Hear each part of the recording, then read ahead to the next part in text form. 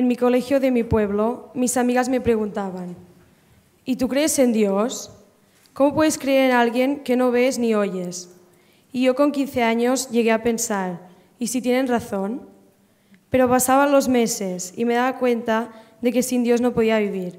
A Dios no lo vemos ni lo escuchamos directamente. En realidad, Dios se ha hecho visible en Jesucristo.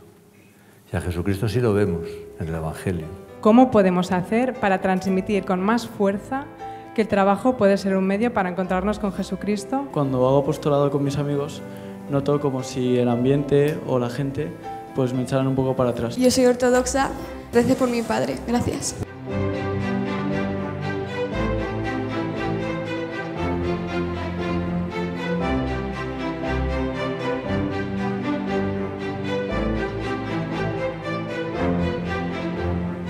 Buenas, padre. Bienvenido y muchas gracias por estar aquí con nosotros. Gracias a vosotros por estar aquí. Fíjate si vengo y no hay nadie.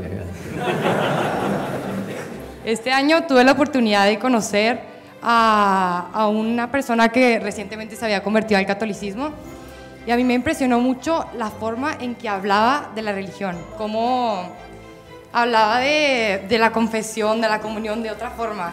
La confesión parece una cosa muy sencilla y materialmente es muy sencillo. Hasta los crímenes más grandes se pueden decir en 20 segundos, ¿no? Pues no es tan sencillo.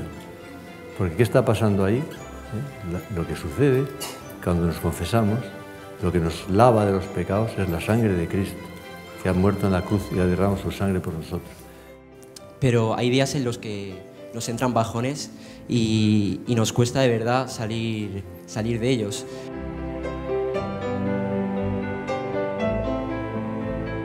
Para saber lo que tenemos que hacer, sobre todo cuando es una cosa seria como es la vocación de la que Dios nos llama, porque todos tenemos vocación, de un modo o de otro es la vocación cristiana, que se concretará de modos diversos y siempre será una llamada a la santidad.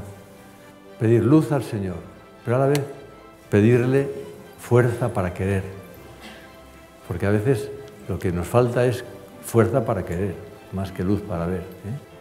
Pero a veces lo que no queremos es querer.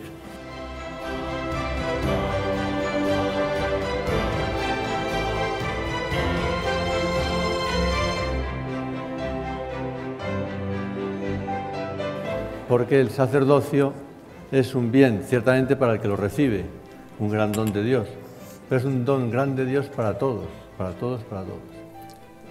Y pensar que efectivamente, con las pobres manos nuestras, con la voz nuestra de los sacerdotes, se hace presente, realmente presente, toda la eficacia del sacrificio de la cruz, el mismo sacrificio de la cruz, la redención del mundo.